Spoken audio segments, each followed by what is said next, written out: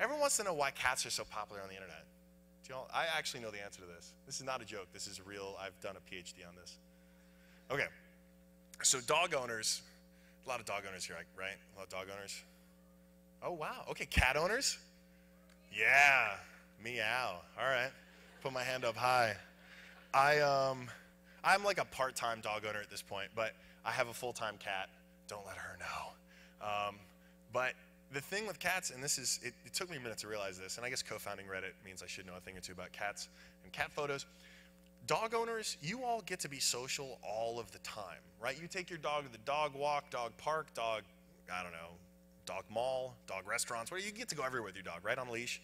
You see other dog owners, your dogs smell each other, you talk, oh yeah, that's Fluffy, yeah, it's a great day to have a dog. I don't know what you all talk about, but there's a culture and community around dog ownership that is very public.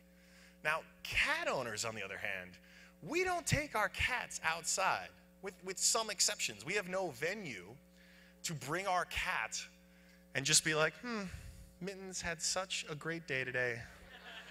Look at her go. I love owning a cat, don't you? Yeah, like, there has never been, before the internet, a space for community to happen between cat owners. This is like jazz right now. This is not part of my talk. Totally vibing with you guys. But what the internet has done, in particular, r/cats, r/blep, and the many cat-related communities on Reddit, has given a community, given a culture, given a space to share all of those inane and sometimes informative discussions about cats that just can't happen in meat space because our cats refuse to go outdoors. So, now you know that.